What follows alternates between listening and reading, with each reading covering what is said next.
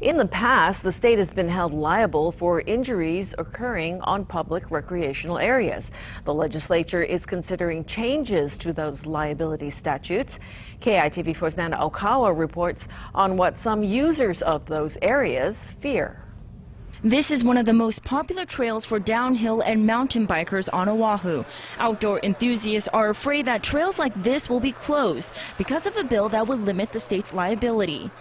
If this protection doesn't go into place, it's possible that the DLNR may want to close down more areas to make it not accessible to the public because they'd be afraid of liability.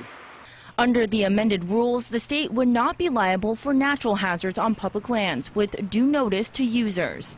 The DLNR says the bill gives the state protection as long as signs like that are analyzed and approved by a committee are posted, giving people enough warning. The state would be liable for accidents that happen from non-natural hazards. Non-natural hazards include modifications to hiking or biking trails by the users, bolts that might have been installed in cliffs by rock climbers, or paragliding launch sites. This was something that folks came in and did and modified the trail to make it fun for biking. Areas near Mokuleia have been closed off since 2012 when a girl was injured while climbing.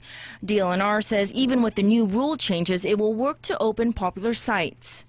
Our commitment to the rock climbers is that we will work with you to find a way under Act 82 to allow for the resumption of climbing in Mokuleia. It's the start of the state working with the outdoor community to develop a program that will, allow healthier living, that will allow folks to come to Hawaii and enjoy it to its fullest. That's why this bill is so disappointing to see it get shut down this way. Nana Okawa, KITV4 News.